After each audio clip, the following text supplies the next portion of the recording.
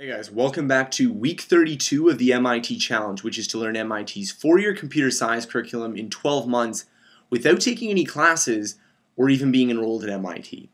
So today I want to talk about how do you learn something or how do you understand a subject when you start reading it or you start watching the lectures and you realize I do not get any of this.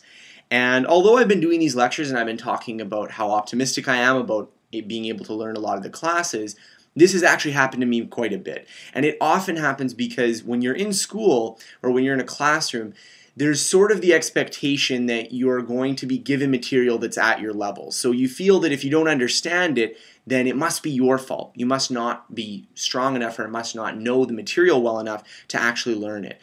And this is a big problem because I think that the proper way to think about things is that if you're struggling with math or you're struggling with calculus, for example, it's not because you're dumb. It's not because you're not a math person. It's not because you have some intrinsic quality that you're lacking, but rather just because you're missing the first steps. And so some of the other students have some of those first conceptual steps put in place, and you don't. And so all you need to do is put in those conceptual steps, put in that groundwork, and then the subject will be just as easy for you, or maybe not just as easy, but close to as easy for you as it is for the best students.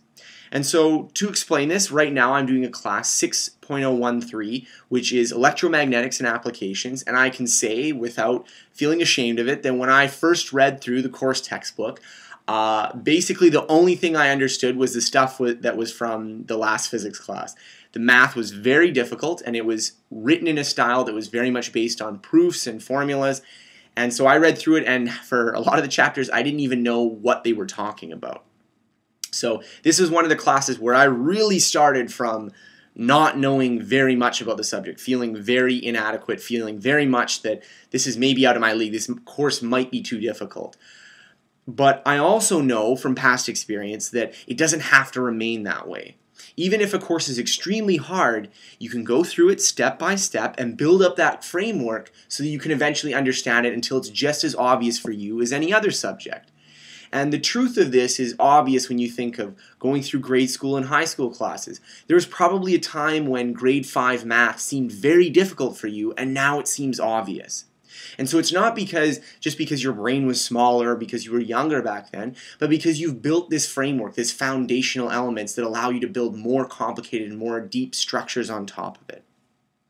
So how do you go through it? How do you actually go through the step-by-step process of learning a subject when it just completely baffles you at first insight? So the method I have is twofold. The first part is that you want to really recursively deepen your understanding of the topic. So I keep bringing up the Feynman technique as my favorite technique for doing this, and I've been using it so heavily in the MIT Challenge that I have to mention it in almost all the videos. But basically the way it works is you write down at the top of a piece of paper the subject you want to understand, and then you go through explaining it to yourself as if you were teaching it to another person. Now that's a bit of a simplified view, but what I also like to do it for is it's kind of a mental exercise to figure out also what you understand and then recursively deepen what you understand.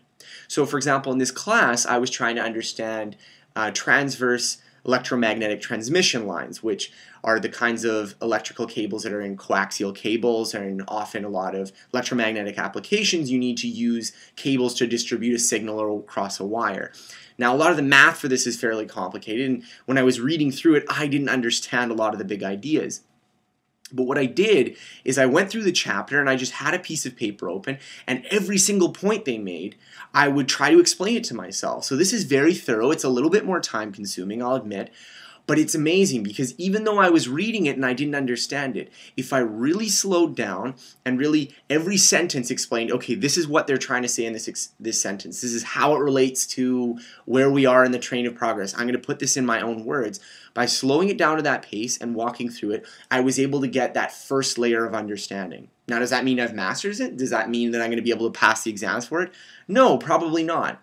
So a lot of students will go through this process and realize, no, I'm throwing my hands up, I still don't get it.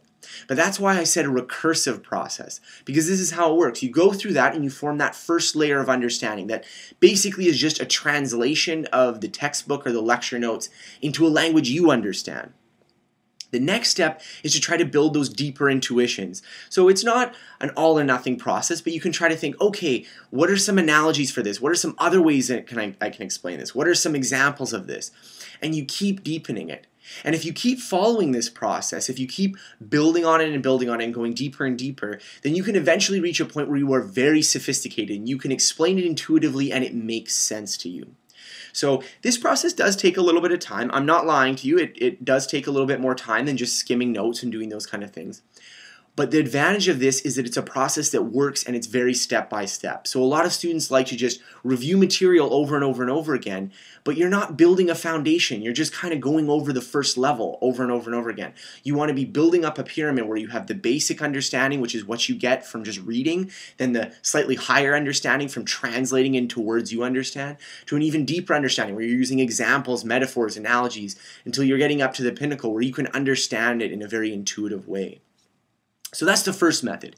And this recursive deepening process is a method that works very well, and I've used it for many of the classes, especially on topics that completely baffle me from the start, of which there have been many. The other method is to provide a context for what you're learning. So doing practice questions with the questions and the answers, and so you have to have an answer key, you have to know what the answers are, but this also puts it into context, because sometimes you don't understand an idea because it's too difficult and you don't do the math, but sometimes you don't understand an idea because you're not exactly sure how you're going to be using it. And so in the beginning, if I really don't understand an idea, I try to do about 80% of this recursive deepening process and maybe 20% practice questions, because the practice questions will inform me of putting it all in the bigger picture. Okay, so this is why we need to learn this equation because it solves these kind of problems. Or this is why we need to know this because it works in these sorts of situations. And as I get better, I do more and more practice questions because I'm more worried about the nuances. I want to make sure the details are perfectly right. And the only way you can really do that is by doing practice questions and checking your answers. So that's the general process of how I used to go through subjects that completely baffle me. So the next time you want to learn a math course, you want to learn a difficult subject, and you're feeling completely overwhelmed, just remember this process, because it can work even if the entire thing sounds Greek to you, because I've been through textbooks where that has definitely been the case for me.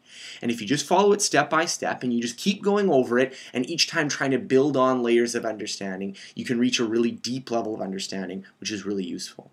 So thanks for following, and I'll be updating you guys in the coming weeks on my future results and progress. Thanks.